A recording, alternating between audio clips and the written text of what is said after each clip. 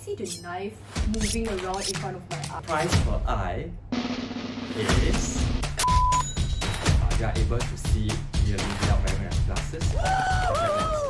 Hi guys, I'm Xiurong and I'm a third year medical student. I'm Zihan, I'm a third year medical student as well. So now, we are going to answer all the questions you are curious about laser. Let's get started. What do you think about laser? That's what we do. Is it good? Is it bad? Wait! Why don't we just ask the expert? Let's do it!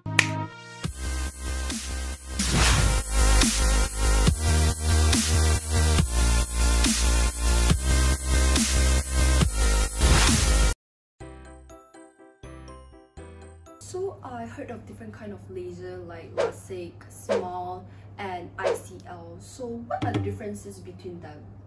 Okay, in order to correct your eye power, there are actually various types of procedure you can do to prevent wearing the spectacles or wearing the contact lenses. So the commonly in the market now is using the laser to treat your eye power, and there are a few different types of laser, for example Lasik or smile. And apart from laser therapy, we also can use an implantable type of contact lens to correct your higher eye power. Is there differences between the three different types of laser, like the Lasik and the smile? Yes, actually there are differences, mild differences in between these three types of laser treatment. And the commonly ones that they used to do will be the Lasik. Alright, so Lasik surgery, before that they use a small little knife to create a superior surface flap of the cornea. After that, they use a laser to further treat your eye power. Then after that, they cover the flap again, right? With the advanced technology, currently they are using the femtosecond laser incorporate with the Lasik therapy. They create the flap, the anterior surface of the opening by using the femtosecond laser. After that, they will do the laser therapy to treat your eye power and cover it again. So this is Lasik currently. And smile is another type of the laser procedure, more advanced type. They do not have the anterior opening like Lasik. They will create a small little tiny opening, and after they have done the laser treatment, they pull out in the middle the tissue, alright? And by using this procedure, it can further reduce your eye power and correct it without spectacles. So in conclusion, due to the advanced technology, we no need to use any knife or any instrument. Oh, we do use instrument in small, but we do not use any knife and blades to cut off the cornea already. Now they are moving on to the bladeless type of laser treatment. Even though in Lasik, they are using a femtosecond laser to create an anterior opening. And for the smile, they only create a small little opening in order for us, the doctor, to take out the laser tissue. Wow, it's getting safer and safer. How about ICL? Right. So another type of the eye power correction will be implantable contact lens, ICL. This is more suitable for those who have a higher eye power, and also their cornea thickness is relatively thin, right?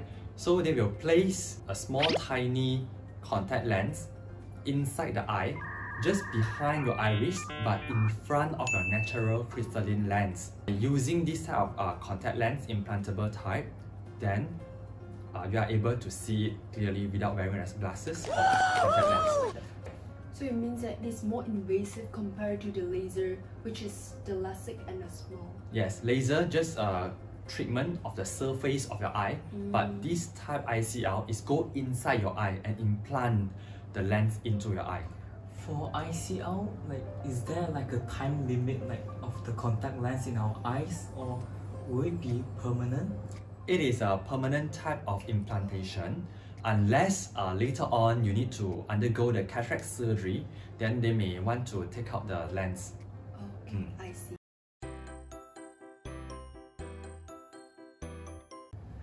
It seems like there are different procedures like Lasik, SMILE, also ICL.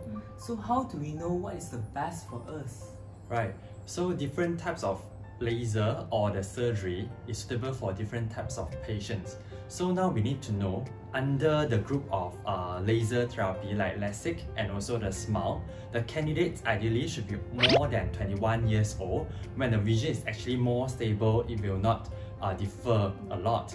And the eye power should not have changed much in the last 1 to 2 years. And your cornea should not be very thin and should be healthy and do not have any infection. And another thing is, you do not have any other underlying eye problem, for example glaucoma or cataract or a very serious type of diabetes uncontrolled, and you are not pregnant and also not a nursing woman that time, right? So if you also have very severe type of dry eye, it is advisable to treat your dry eye first before you go for the laser treatment, right? And also for the ICL implantable contact lenses, there are a few other more prominent type of indication to do the surgery.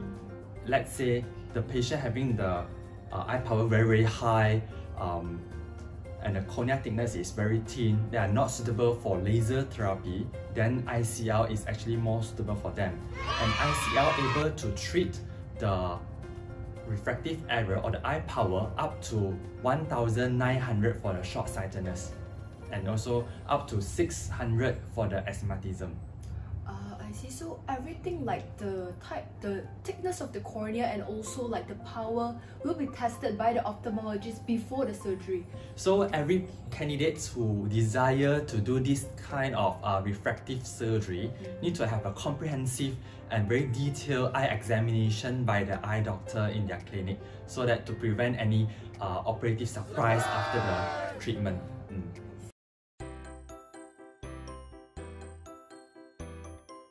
If I am the patient, I actually concerned about like, is it painful, and also like, can I see the knife moving around in front of my eyes? Because it is quite weird if I see like things moving when I just awake and see all the procedures going on in front of my eyes. Yeah, that's actually is concerned by most of the candidates, right?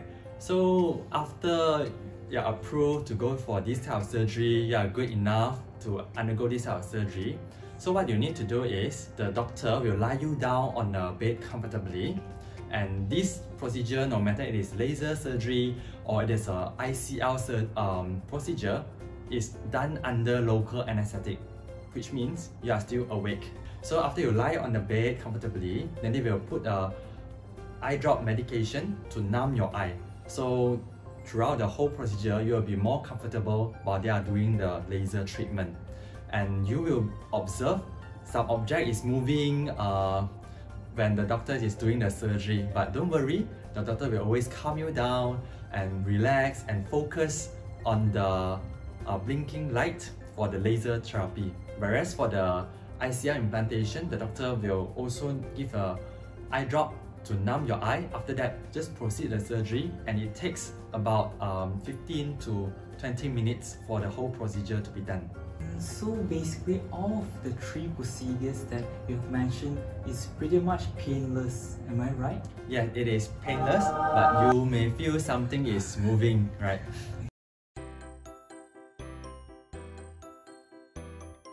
So finally, the most important questions. I believe all of you guys are waiting for this.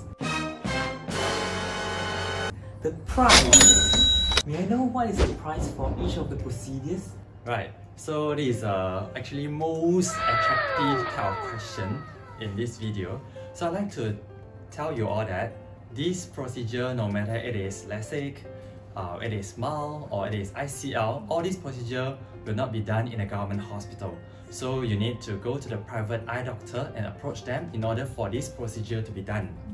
And roughly, the price or cost for the procedure will be different from centers to centers. But I can tell you the range of the procedure. Let's say for Lasik, and it is a femto type of Lasik procedure, the cost will be price range between 4,000 to 6,000 ringgit Malaysia, right? So, but if let's say the Lasik procedure is done with the small little knife, then it is relatively cheaper and more economical, which is about 2,000 to 3,000 per eye. Right.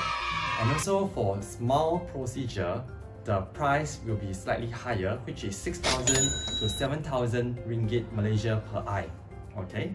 And for the ICL, which is the implantable contact lens, the price per eye is 8,000 to 10,000 ringgit Malaysia.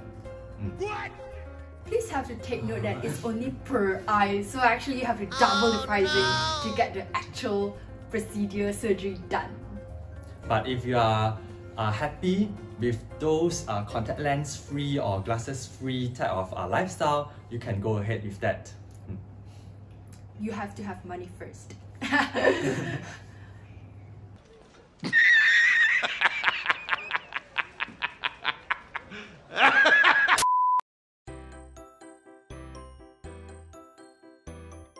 Like, what is the recovery phase after the surgery? Like, how long is the period, or can we rub our eyes or something? So what exactly the precautions after the surgery? Right. So for the smile procedure, it's actually a small incision type of surgery. So the recovery phase for this type of procedure is actually shorter compared with the other type of laser or the other type of procedure. If let's say for Lasik or for the smile procedure, normally they will issue you 3 to 4 days of medical certificate to let you to have a rest in the house. And for the ICL implantation, because we need to open up the inside the eye so that we can implant the lens into the eye. So this kind of procedure is rather a big type of surgery. So the recovery phase may take longer, up to a month. Whereas for laser or Lasik, takes few days. And after this kind of procedure, you need to take precaution, like you need to prevent your eye from getting the water into the eye, avoid contact spots, avoid rubbing of the eyes for at least a month of period. Sorry, I have a question. Can we sleep after the surgery? Definitely. For smile or Lasik, it's actually a smaller or a small type of procedure. Most of the patients are able to see clearly after the procedure, and they are able to sleep with small discomfort. It's actually not in a very severe pain. And for the implantable type of contact lenses, surgeon may provide you a type of eye shield to protect your eye. So you need to wear it when you are sleeping to avoid your eye from pressing on your pillow. Actually, I've heard the questions like other people ask, is it okay to shower after the surgery? Because some of the people say they have to like wait for a few days, only can shower. So is it true or? Showering is actually okay, provided that you need to avoid the water from splashing or entering your eye. Okay. I think most of us are worried about the side effect of these procedures. Like, can you share about the side effects? Right. So the commonest side effect that most of the patients encounter after the procedure, for example the laser procedure, are dry eyes, or they may experience halo or glass around the lights, and also sensitive to the light. And there are some other more serious side effect. For example, if let's say in a Lasik procedure, we need to create a flap on top of the eye, and the flap may be fallen off. So there is a flap dislodge issue may occur, risk of infection, risk of progression of the eye power or the curvature of the eye may change after that and progressively changing. The power may be overcorrect or undercorrect. Right, so this problem may occur in a Lasik type of procedure. Whereas for the smile, the risk of the flap problem is none, because we didn't create any flap for the smile procedure. There are a few side effects of the ICL that we need to take note. One of the side effects that some of the people may encounter is the further drop of vision, but this kind of side effects is quite low. And other side effects are they may develop cataract or glaucoma later on in their life. And some rarer complications or side effects are the lens may get rotated and their astigmatism may change after the rotation of the lens and require second surgery, or retinal detachment, or further increase in their eye pressure and causing glaucoma later on. When other people ask me about does this procedure guarantee clear vision after the procedure or will not cause any blindness, any procedure will not guarantee you to have 100% safety or 100% good vision after that. They carry certain amount of risk and also very low risk of blindness. So it's actually a relatively safe procedure, I guess. Yes, it is safe procedure, but you need to bear in mind that every surgery carries its own risk. For example, if you walk down the street, you may just trip and fall.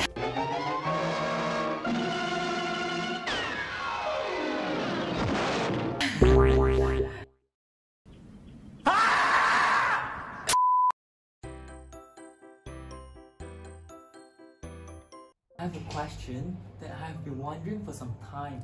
Since LASIK is relatively cheap and also safe, and I've been wondering why some of the doctors, especially eye doctors, why they don't go for LASIK. Right, and again, not everybody will be suitable to go for this type of procedure or surgery. So they need to consider their cornea thickness, whether they have very severely dry eye or other condition that may prohibit them from going for this type of procedure. Right, and if let's say they want to go for this type of cosmetic type of procedure, certain doctors or certain patients may think that if they wear glasses, they're actually more handsome or more attractive with that. So they choose not to go for laser or ICL implantation. Don't forget to like, Subscribe, And share to your friends. and if you want to know more about eye problems, can go to my channel above. Thanks for watching and see you in my next video. Bye! And if you want to know more about eye problem, can go to my channel above. Thanks for watching. See you in the next. Okay. Bye! Bye. Thanks for watching and see you in the next video. Bye. Bye. 要过去 bye.